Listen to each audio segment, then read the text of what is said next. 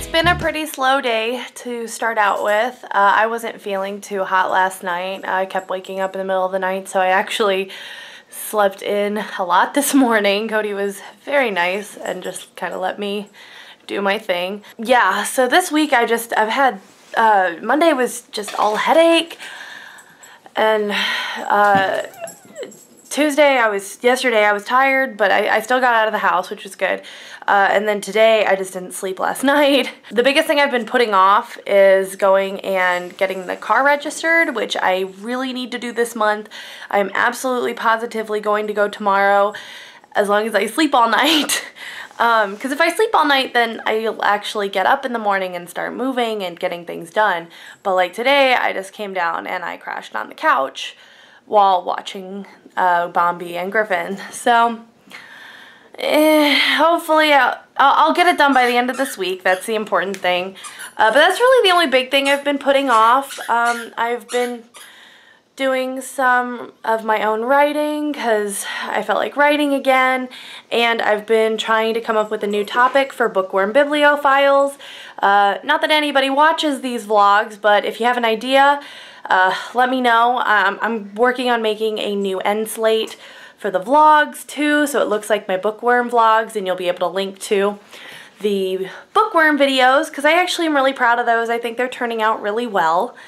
But otherwise, that's kind of all that's been going on. Just watching the pets and writing, and I'm gonna give the Parks and Rec department a call on Friday to see what's going on with the after-school program job.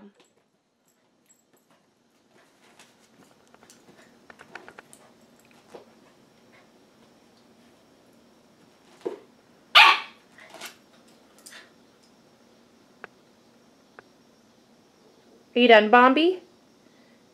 Can I talk to the camera again?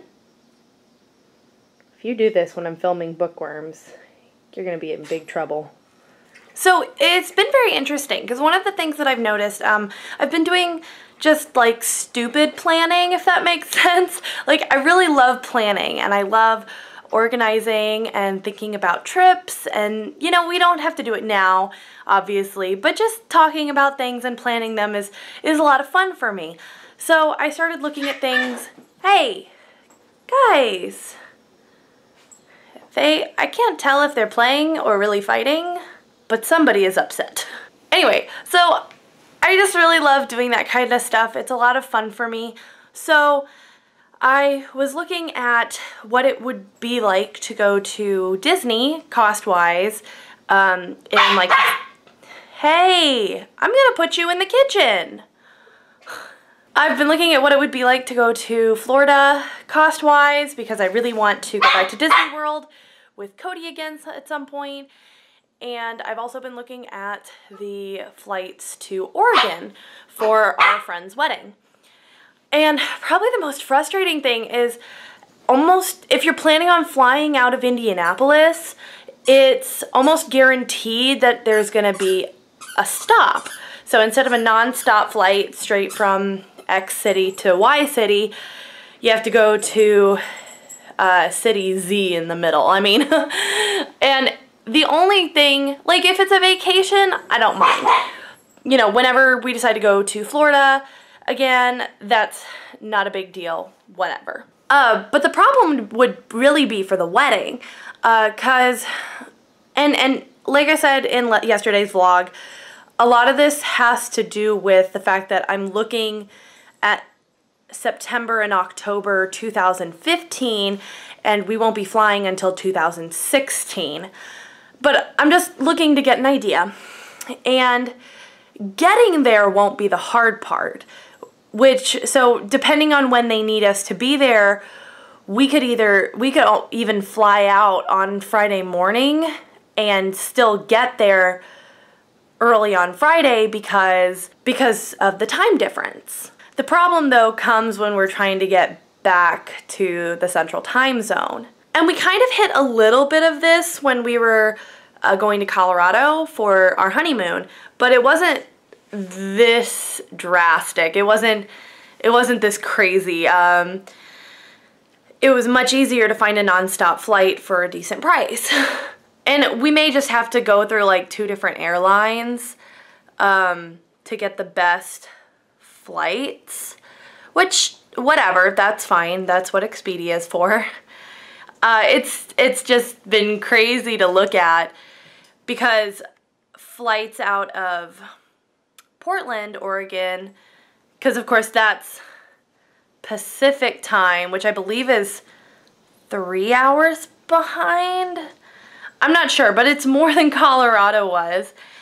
And, you know, obviously it's a longer flight. So, like, the 3 options from me looking last night are that we either fly out at 7 in the morning and get back to Chicago at like 1 p.m. We would fly out of Portland at about 1 o'clock and get back at like 8 o'clock Chicago time. Or we would fly out from Portland around 11 o'clock at night and get back at like 6 in the morning. So none of those are super great times, obviously, and that's kind of frustrating. But those are like the cheapest ones. And I think I may have touched on this last night. We would probably go out of Chicago for a couple of reasons. One being that there are definitely nonstop flights. It's roughly $100 cheaper. And I think part of that is because of a one-stop versus nonstop. Although their nonstops jump up, you know, the price jumps up too. But we can also leave, possibly leave Bombi with Cody's parents while we go off for this, you know, it'd probably be about a 4-day trip out to Oregon. So I'm glad we're looking at this now. This is probably going to be this is definitely going to be an expensive trip, and it's almost definitely going to replace whatever first year anniversary trip we had planned. But it's worth it. It definitely is worth it. And it's definitely going to be more beneficial to fly at this point. Since there are only 2 of us, we are planning on going with another couple. Ben and Elizabeth, we're going to try and all leave at the same time so we can share a rental car and a hotel, or hotel pricing.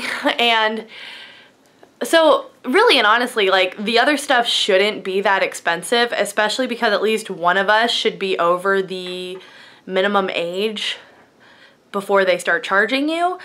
Because that's a lot. That was what we ran into with the rental car situation in Colorado is I'm only 23, plus a bunch of insurance, plus it was a week long. So we would only be looking at maybe having a rental car for about 4 days. Hotel would be like 3 nights. And if we're splitting all of that, we're probably not looking at it being super expensive. The flight is probably what's going to be the hard thing. But like I said, we're planning on going with another couple, so it should work out. We're all excited to go. It's going to be a lot of fun, even though, you know, it's over a year away, but it's just, I feel more comfortable starting to look at what our options are. But what I was saying before is it's going to be more beneficial for us to, I don't know if I said this, but it's going to be more beneficial for us to go to Chicago, because it's just cheaper. I mean, we would have to drive up to Valpo and then have someone drop us off, but in the long run, it would still be cheaper. Oh, driving, that's what I was talking about. So flight-wise, Cody and I would take care of our flight, and the other couple would take care of their flight, no splitting costs there. But then when we get to Colorado, we would split a rental car and a hotel. The difference, obviously, is Cody and Ben were briefly talking about driving, and I'm like 100% no on that, because by next year, I should definitely have a full-time job, especially if I'm looking into that teacher accreditation program. I will be working full-time as a teacher, and so, you know, that's a thing. And, you know, Cody has a full-time job, and so I don't know what my taking days off is going to look like, whether I'm teaching or doing something else. But he kind of knows what his are going to look like, which is, you know, easy for him. But we kind of have to play it by ear in regards to that. The problem with driving is that driving could take, driving that far would be 33 hours. And that's specifically from Indianapolis. I know Elizabeth would be coming down from Wisconsin, and Ben is in Illinois. So Ben is technically the closest one, and I think he's only maybe a maximum of 3 hours away from us. So we're still looking at about a 30-hour drive. And yeah, like, if we drove, we would be splitting gas and everything. And so it might come out to roughly the same, especially if we were to use not my car, because my car has really bad gas mileage, which is great. It's like a tank, but it's not really good with gas mileage. So, but I just think it would be too much time, because I think at a minimum you're looking at about 2 days of driving, because it is possible to do 15 hours, but that's 2 days of driving, plus Cody's now in the wedding, so he would have to be there for the rehearsal dinner at least. So that's Friday. So I'm assuming we would end up leaving on Wednesday or Thursday, possibly Wednesday, depending on when they would need him. And then you have the wedding on Sunday. No, you have the wedding on Saturday, and then we would immediately get in the car and have to drive Sunday and Monday.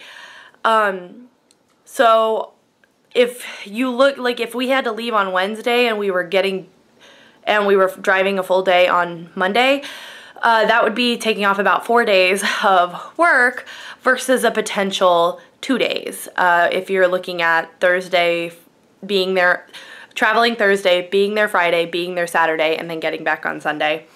So this is what I love to do. I love to plan. I love to organize. And so that's why I'm already taking a look at this.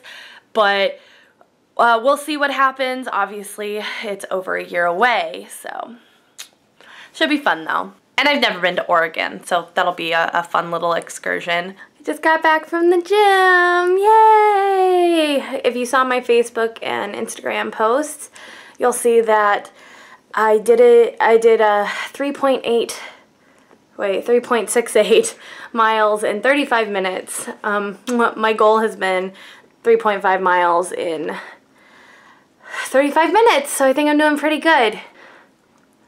He thinks I taste good right now.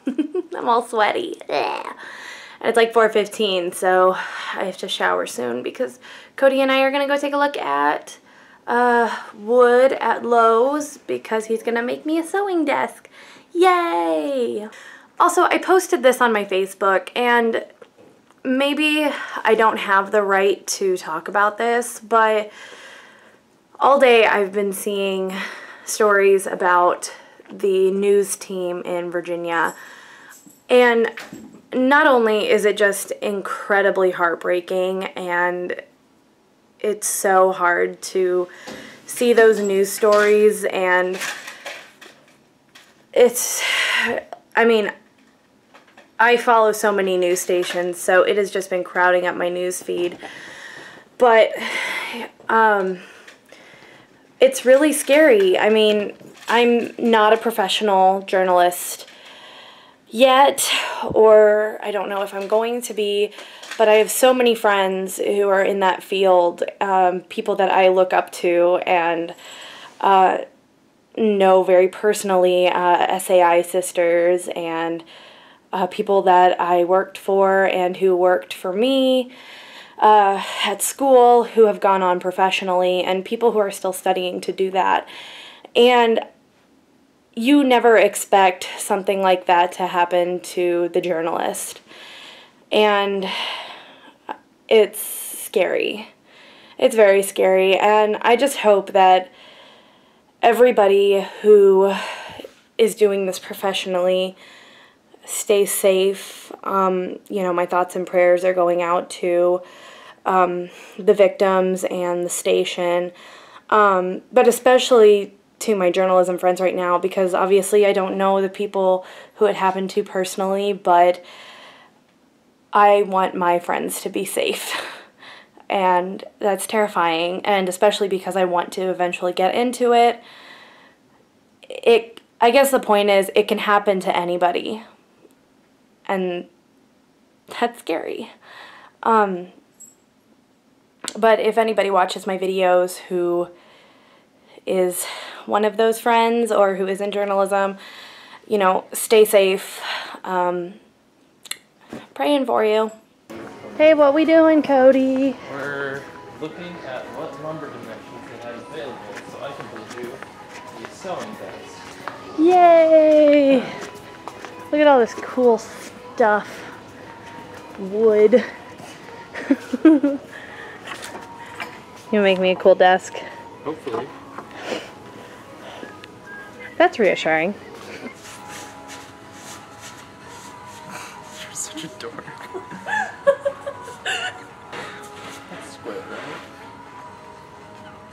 24 by 24.